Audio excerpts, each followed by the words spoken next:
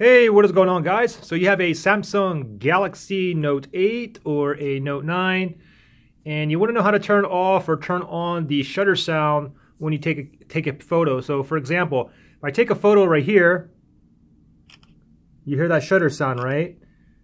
Well, in order to take that off, it's very simple. What you simply need to do is just go into the settings directly from your camera, okay? So just go ahead and pop on your camera. The shortcut is double pressing the power button twice, like that.